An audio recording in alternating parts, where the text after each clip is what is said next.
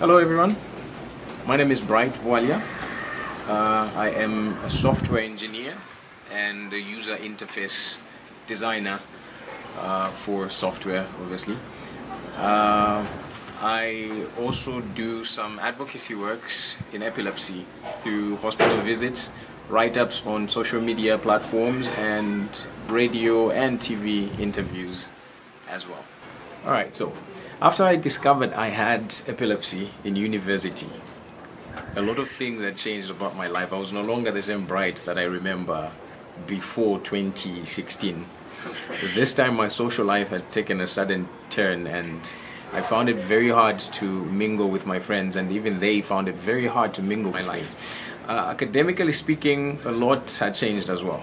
I found it very hard to study, very hard to remember what I was studying, and even dedicated time to study became a bit of a challenge because the medication I was taking had certain effects. On some days it would bring some really bad drowsiness, and on other days I would be up with no sleep whatsoever.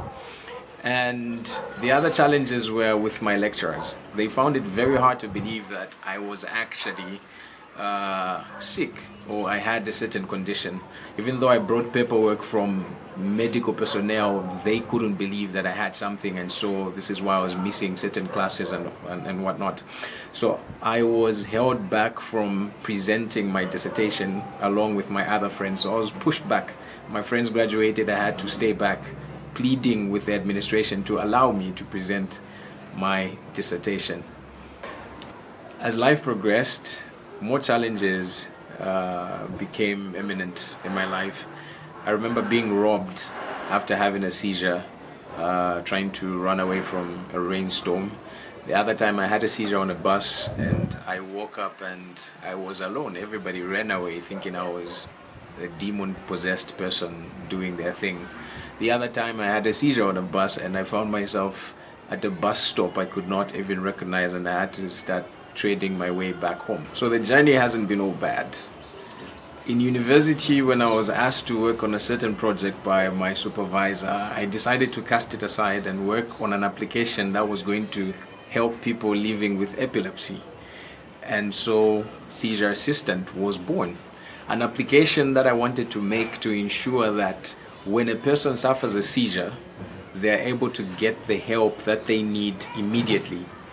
I wanted it to work with a digital wristband like this, where if my heart rate goes to a certain point, the wristband notifies the phone and the phone sends a message to my next of kin or whoever that I'm having a seizure, and they will provide the help I need to me.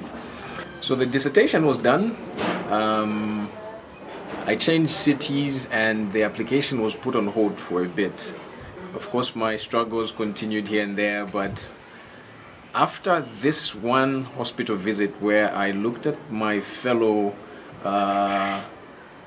epileptics who looked very helpless, I realized there was need for the application that I had been working on, and so I put it out of the dust and started working on it, researching more and more, thinking of what features could be added on the application to help people.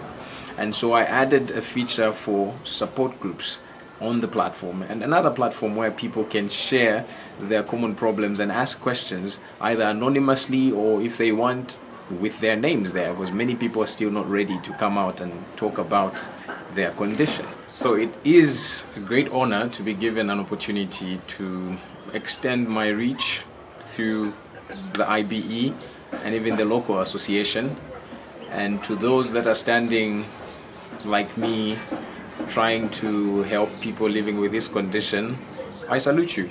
It's a great work that you're doing, and many need this help that we're giving, and many need that courage that we're giving. And to those that are listening to me directly right now, I'd just like to say, indeed, Bright is here to shine the light, and he shall continue to do so as long as his name remains bright.